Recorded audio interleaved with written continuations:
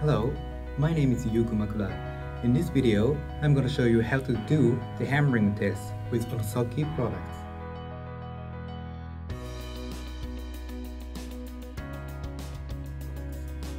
The hammering test is one of the methods for measuring vibrations. As you know, vibration causes various problems. Unnecessary vibration will make people uncomfortable, affect product quality, and reduce the machine life. Therefore, it is very important to control vibrations. If you want to control vibrations, it is necessary to know the frequencies at which the measuring object easily vibrates. That is to say, natural frequency. In the hammering test, you can use the impulse hammer, an accelerometer, and F50 analyzer to measure the natural frequency. The equipment used in this video is here.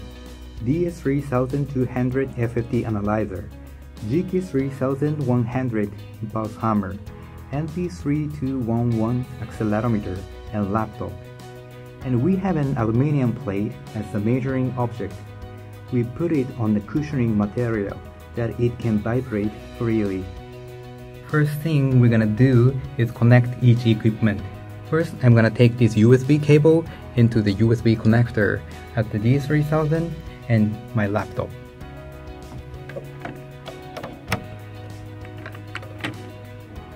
And then I'm gonna take the impulse hammer and connect it into the channel 1. And then I'm gonna take the accelerometer and connect it into the channel 2.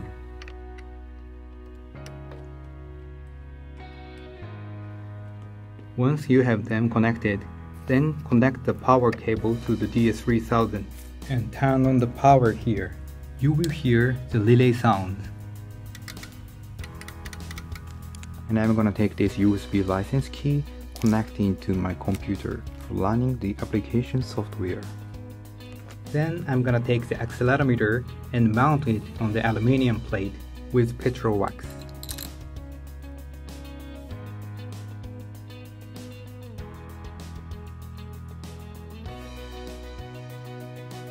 Now let's take a look at the software.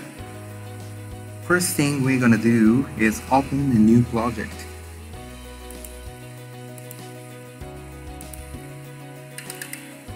And then I'm gonna set the number of glass to be displayed. Click this icon to see a table like this. Let's set it to 2 by 3.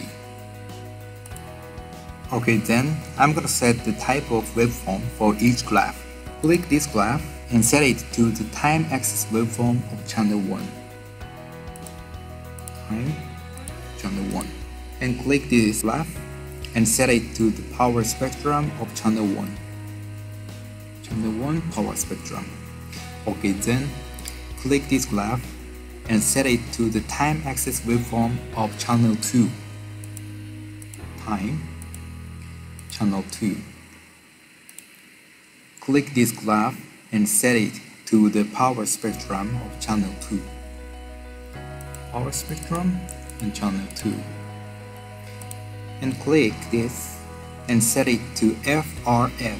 FRF stands for frequency response function.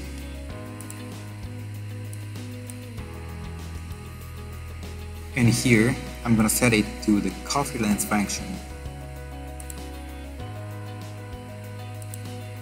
Next, I'm gonna turn on CCLD to supply power to the impulse hammer and accelerometer.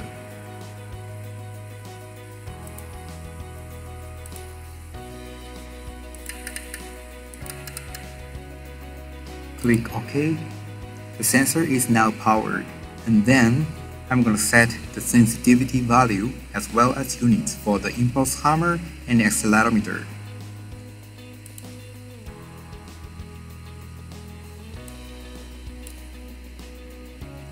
First, check the boxes of the channels you want to use. And then I'm gonna set the unit name. Newton for hammer and meter per square second for accelerometer. And here, we're gonna set the sensitivity. The sensitivity value is described in the calibration chart which is supplied with each sensor. For example, you will see at the calibration chart of an impulse hammer that the impulse hammer outputs a voltage of 2.37 mV per Newton. So enter this value in the software.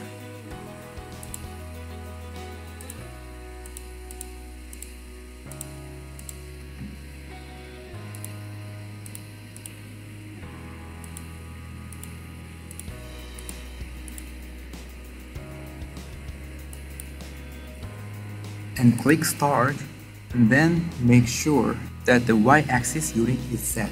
Next, I'm going to set the window function.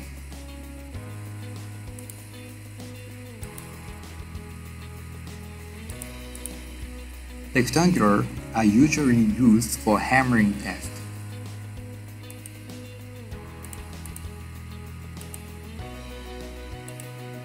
Next, I'm going to set the voltage range. What we're gonna do first is display the voltage range indicator.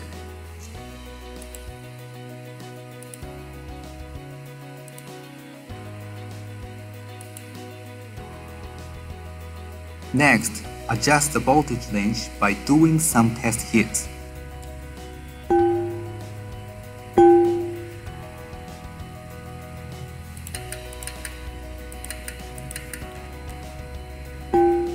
If the 80 over lamp lights up, you need to lower the voltage range.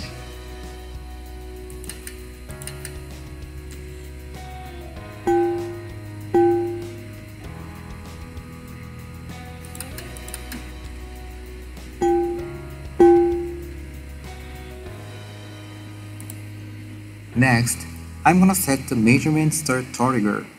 Trigger function enables you to capture and enter your waveform in the FFT window. First, set the trigger mode to repeat, and then display the trigger setting window.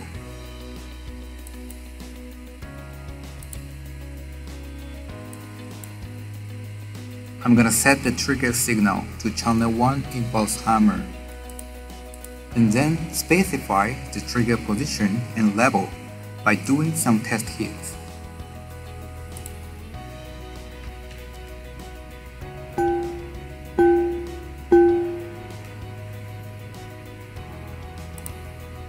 In order to capture entire waveform, better to set the trigger position to the left hand as much as possible. Here, I'm gonna set the trigger position to -30 and the trigger level to 5%.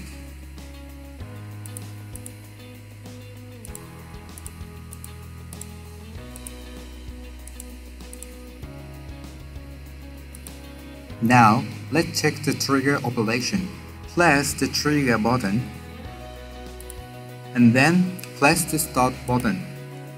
Now measurement is ready. Let's hit the aluminum with the hammer, and you will see the captured waveform by trigger function.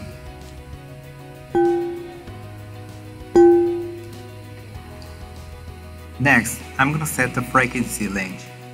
First, temporarily set it to 4 kHz.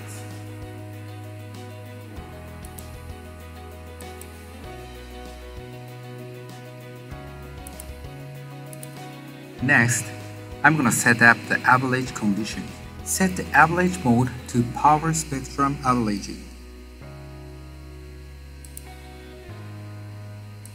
And then, I'm gonna set the average processing condition to the count. The average number of time is set to 3. Next, in order to set the appropriate frequency range, we have to know the upper limit of the frequency band that can be excited with the hammer. The upper limit of the frequency that can be excited changes depending on the hardness of the target object, the type of hammer, and the material of the impact tip. So now, let's see how to know the upper limit of the frequency. First, change x-axis scale of the channel 1 power spectrum graph to the log. click graph and right click X-axis scale setting and switch it to log scale. Then click trigger button, average button, and start button. And I'm gonna hit it with a hammer to start measurement. Since the average number of times is set to 3, I will hit 3 times.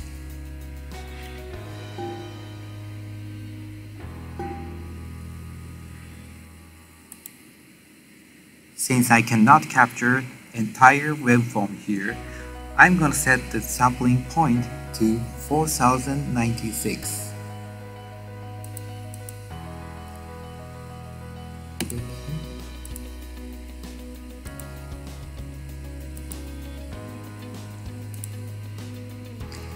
And then press this button, and this button, and start measurement again.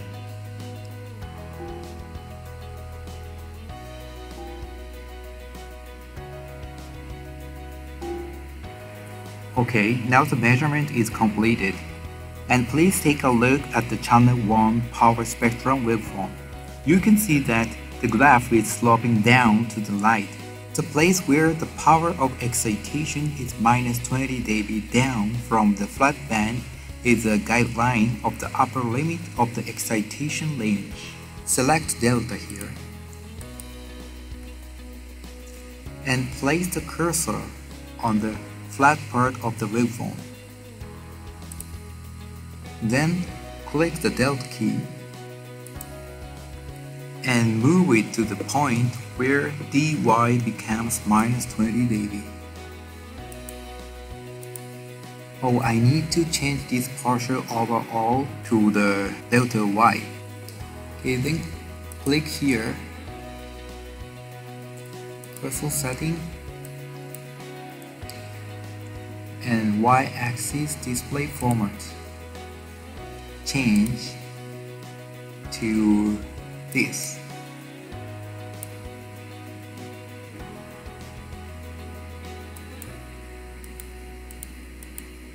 And let's see the delta x here. It is the upper limit of the frequency that can be excited.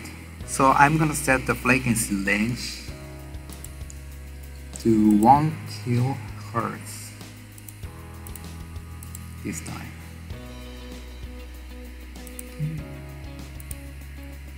Now I'm gonna do a hammering test and acquire data. Click trigger, average, and start. And then hit the aluminum plate with the hammer a set number of times.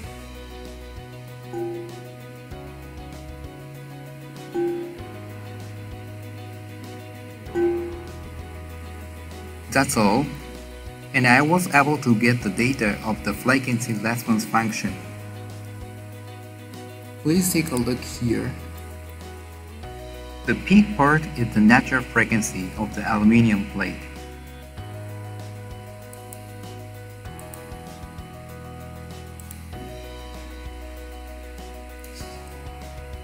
Please check the covariance function graph and confirm that it is close to 1. The closer it is to 1, the more causative the impact force and the response acceleration. And click File, and you can save project, and also you can save data, like this.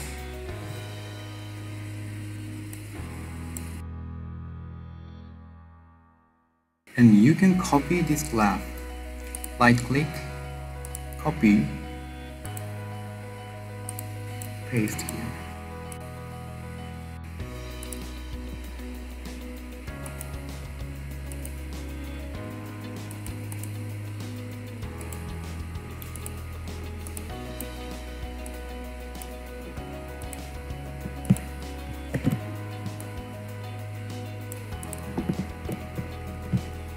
That's all of this video. Thank you for watching.